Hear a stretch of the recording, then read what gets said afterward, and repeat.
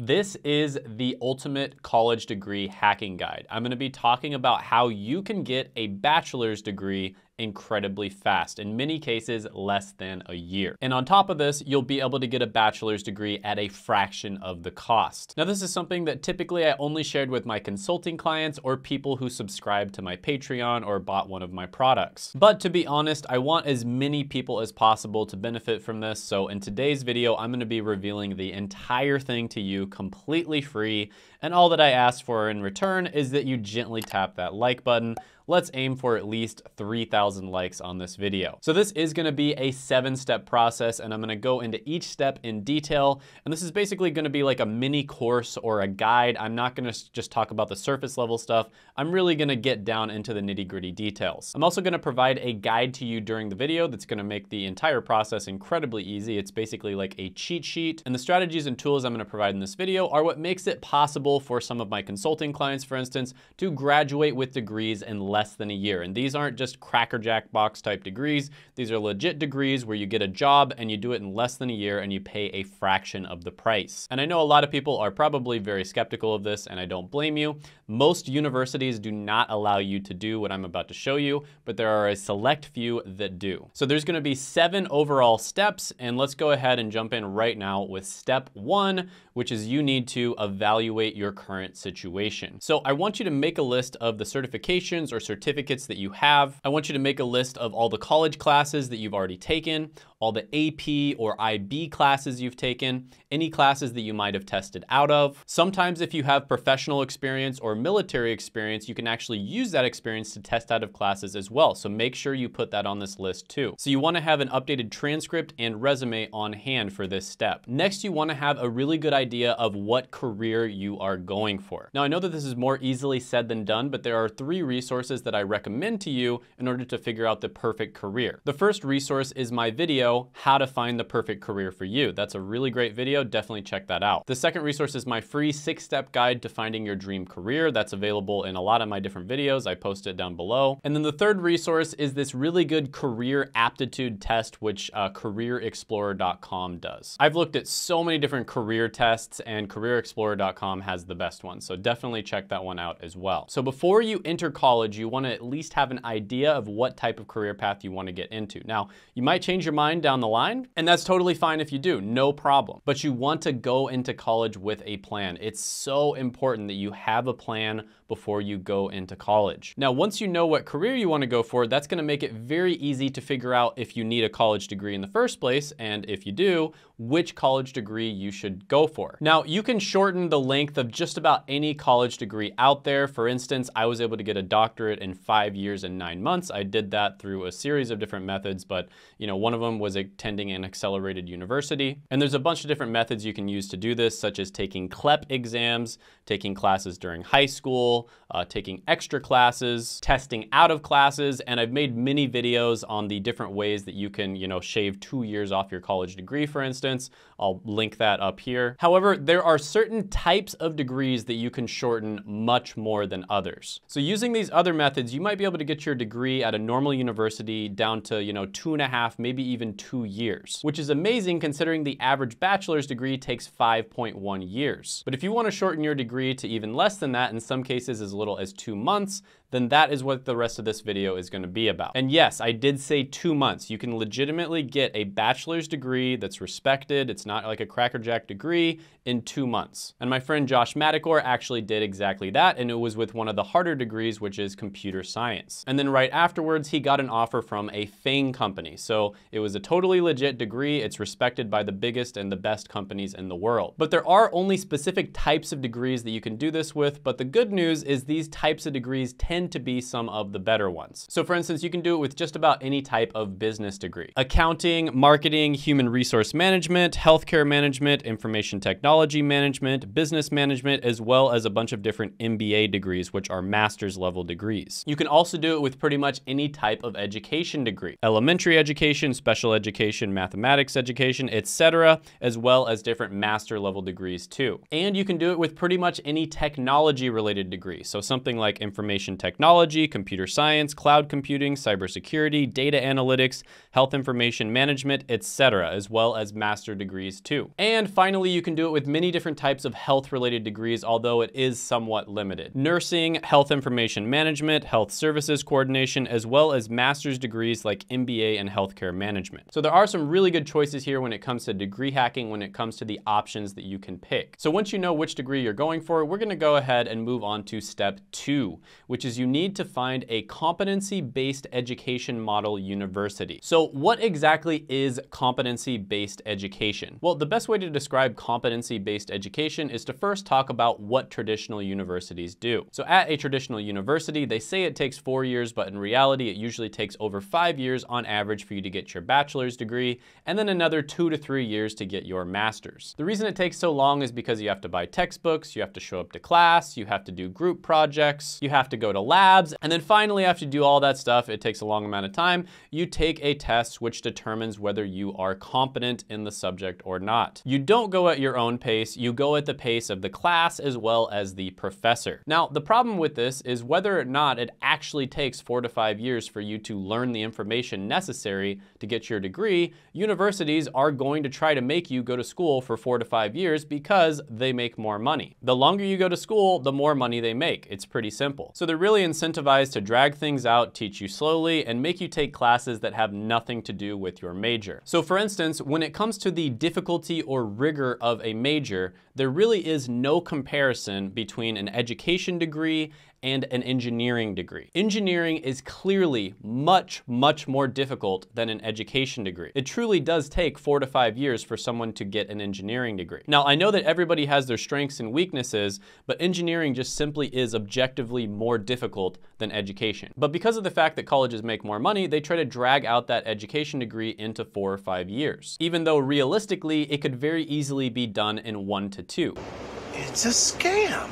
Now, on top of this, traditional universities tend to be incredibly strict about what classes they allow you to transfer in. They're also very strict about what classes they allow you to test out of. And it makes sense because, again, if you test out of a bunch of classes or you transfer in a bunch of classes, they're gonna make less money. So what competency-based universities and competency-based education models do is they allow you to go at your own pace. So if you wanna work extra hard and get through a degree fast, they allow you to do that as long as you are competent. You're not judged based on how much time you spend on the degree, you're judged based upon how you do on the quizzes and the tests. Now, there are many competency-based colleges out there that are popping up, but some of them are clearly better than others. Now, some really good options that are very gracious with the transfer credits that they accept, and they also do a competency-based model or something very similar to that, are going to be Western Governors University, which is WGU, Thomas Edison State University, which is TESU, Excelsior College, Charter Oak State College,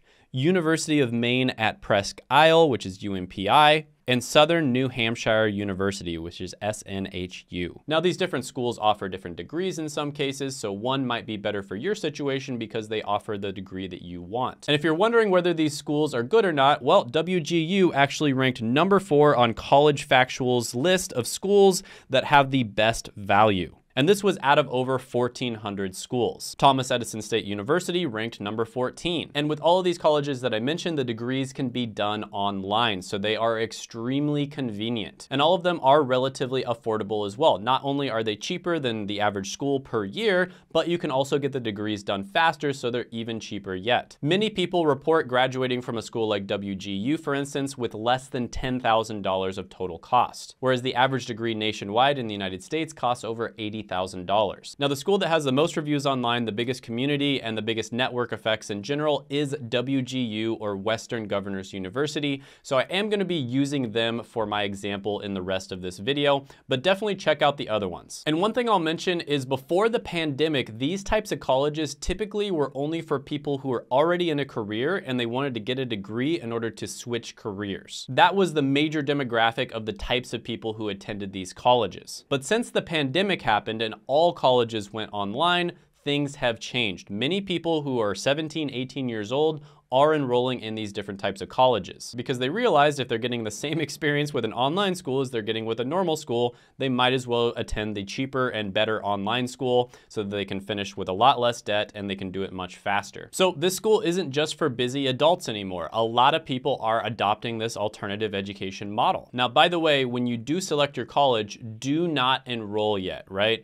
That is going to be several steps down the line. I cannot emphasize this enough. Do not enroll. But once you've selected the college, we are going to move on to step 3, which is you are going to contact a counselor at the college. You're going to send them your transcript, your resume, all that information that I told you to gather before. And then what they should do is they should send you back a list of classes that you would have to take. Basically, they'll send you back the curriculum. Now, different schools will do this differently, but typically they're just going to send you some sort of list via email or something along those lines. So this is a really easy step, and what makes it even easier is the fact that my friend Josh Madakor and I actually made an entire spreadsheet that maps out all of WGU's classes. This is basically a way of making it super, super easy for you to do all of the next steps. So definitely check that out while you're following along. I'm gonna put that down in the pinned comment below as well as the description. And it's probably gonna be useful even if you don't go to WGU, but if you want me to try to map out the classes for all of the other schools as well, let me know.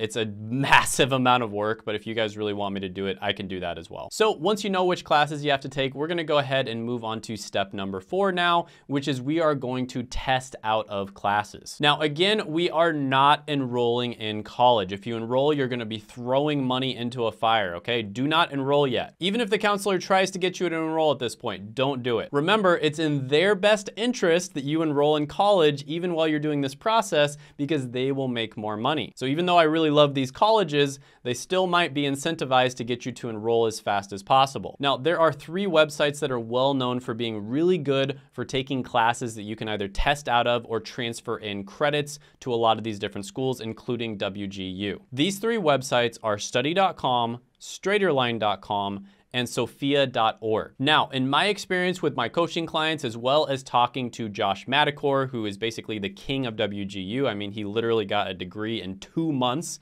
He did like a speed run on a computer science degree and was able to get it in 2 months. Study.com is the best one, right? It's the most reliable, it's the best one, it has the most classes, it has the least amount of issues transferring in. It's also one where when you take the classes, they do a really good job and you're able to get it done very quickly. But with that being said, sometimes Straighterline or Sophia offer classes that study.com doesn't. It's pretty rare, but sometimes they do. So on that spreadsheet that I linked below, I have the exact classes that are recommended to take on study.com to transfer into WGU. And if study.com doesn't offer it, we have the Sophia or the Straighterline class that you can take as well. So we basically did all of the work for you. This is a massive amount of work and it's all organized in one easy to use sheet. Now, if you do choose to use study.com, there is a 30% off for the first 3 months coupon code that they gave me. All you have to do is type in Shane Hummus at checkout. Now, typically there are 35 to 40 classes you have to take in order to get a bachelor's degree. And in many cases, after you get done using study.com, you typically only have 10 to 20 classes left to take, and in some cases less than 10. And a lot of my students tell me that they're able to knock out a lot of these classes, especially the general education ones, in less than a day. So you're taking a class that would usually take you an entire semester in 1 day. And you're doing it at a fraction of the price. Now, additionally to this, there are certain certifications that you might take anyways if you're gonna go into the career that also transfer into WGU. And we put those on the spreadsheet as well. So again, this is just like a master list, makes everything so easy for you. If you made it this far into the video and you appreciate all of our hard work, go ahead, share it, like, comment down below, do something that'll help with the algorithm. Now, after you've taken all these classes on study.com, Sophia, and Straighterline, and maybe you've taken a certification and you've tested out of it, whatever you wanna do, go ahead, let your counselor know. Let your counselor know all the classes and transfer all of that into WGU or whatever school you're attending. And so theoretically speaking, let's say you took 3 months to complete this step, which is completely possible. At this point, you're still not gonna enroll, right? There's still one more step before you enroll, and that is the next one, which is pre-game your remaining classes. And by pre-game, I mean you are going to pre-study the classes that you have left, right? So you transferred all those classes into your guidance counselor. They gave you a list of the classes you have left, or if you're using the Excel spreadsheet down below, you pretty much already know which ones you have left already. Then you move on to step 5, which is to pre-game your classes. And what you're gonna be essentially doing here is whichever classes you have left, you're gonna study them on your own. Now, there are many different ways to do this, and it really depends on the classes that you have left, of course, but there's lots of resources out there online for you to self-study. So for instance, Khan Academy is phenomenal. I think everybody has used Khan Academy before. They're amazing. If you're doing the computer science degree, there's Free Code Camp, there's the Odin Project, there's YouTube. A lot of the time, YouTube, you can just look up tutorials on there. There's lots of people that explain stuff. Study.com even offers a bunch of free classes. It's just that if you want to get credit for them, you do have to pay at the end in order to take the test. And the best resource of all, I would check out the WGU subreddit because they have strategies for how to study for the different tests on there. Now, once you feel like you've pre-studied all these classes and you feel really confident about what you've done and you think you're going to be able to pass the classes relatively quickly,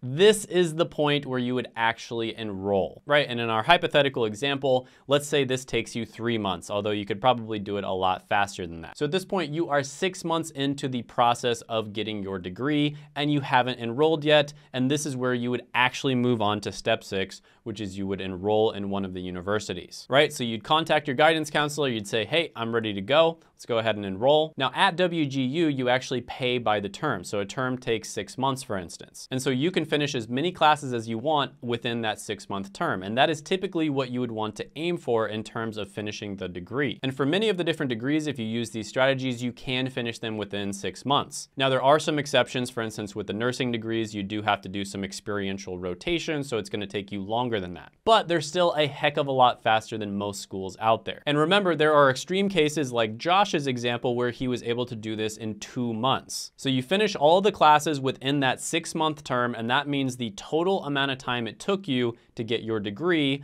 was 3 months plus 3 months plus an additional 6. And the total amount of time that you were enrolled in WGU was just 6 months. And as of recording this video, WGU typically charges $3,000 to $4,000 per term. So if you follow the steps in this video and use the strategies, you were able to graduate with a bachelor's degree for probably around $3,000 to $4,000, definitely less than $5,000. And you were able to do all of it in a year or less. So just to use an example, I'm gonna go through a computer science degree at WGU since that's a very popular degree on this channel. And we're gonna talk about it step by step, how long it would take and what you would do. So I'm gonna go ahead and jump into the computer really quickly. All right, so if you downloaded the sheet, this is gonna be something like what it looks like. This is the curriculum for the computer science degree at WGU. So as you can see here, there are a ton of different, study.com transfers. There's also a few certificates that you can get as well in order to test out of classes. So let's say you did step number 1 and you had a few classes that you did because you attended community college right after high school. So you tested out of a few classes. You also took an AP class during high school. And on top of that, you also did a certification. So let's see what this would look like after you transfer those into WGU. And I'm just gonna go ahead and go to the second tab here. All right, so as we see, you took the English class at community college, you took a communications class, you also took an art class. So you were able to transfer all of those in. On top of that, you took AP calculus during high school, so you're able to transfer that in. And you got this certification, the ITIL certification, because you thought you might wanna go into IT, but you decided against it. And same thing goes for the CompTIA Project Plus certification. You are also able to transfer that in. So I just went ahead and put a line through them, but if you want to, you could just delete the entire row as well, whatever you think looks better. So at this point, you would move on to the next step, which is you would start testing out of classes using study.com. Now, if you use study.com for all of the available classes, which as you can see, there's quite a few of them, this is what it would look like. So I went ahead and I crossed it out with a line, but I also made it red to indicate that you tested out of them using study.com. So as you can see, most of the classes you tested out of, there's not that many that are left. And so at this point, you would move on to the next step, which is you would transfer all of those classes in, you'd talk to your counselor, and they would send you another list back, which would probably look something like this. So as you can see, there's really only 1, 2, 3, 4, 5, 6, 7, 8, and then the capstone. So 8 classes plus the capstone, 9 classes total that you have to take in order to graduate with your bachelor's degree. So at this point, you'd move on to the next step, which is you would pre-study all of these classes. And you could use a lot of different resources. You know, Khan Academy would be great for discrete mathematics, data structures, and algorithms. Free Code Academy would be great for a lot of the programming stuff. You can also check out the Odin project. Josh recommends Code with Mosh. He really likes Code with Mosh. That is a paid resource. A lot of the time, Udemy can be pretty good. And if you don't want to pay for it, you know, a lot of the time, YouTube has a lot of great resources. It might take a little bit longer. It might not be quite as structured, but you can still do it on YouTube for free. So you'd pre-study these classes, and once you feel comfortable, what you do is you would go ahead and tell your enrollment counselor that you are ready to enroll. You'd enroll in WGU or whatever university you want to go to, and you would knock those classes out as fast as possible. And finally, once you're done with all of this, congratulations, you'd move on to the very last step, step number 7, which is you would graduate with your degree. And you'd probably brag to all your friends that you finished your bachelor's degree in less than 6 months. Everybody will think that you're a genius, and hopefully, if you're a nice person, you'll share this video with them so that they can be geniuses as well. Now, like I said, I mapped out the curriculum for WGU. If you want me to do that at TESU, Excelsior, and some of those other colleges, let me know. And if you enjoyed this video, check out my other video right here. I made it just for you. Go ahead, gently tap that like button, hit the subscribe button, ring the notification bell, and comment down below any thoughts, comments, criticisms, etc. that you have on the video, and I will see you next time.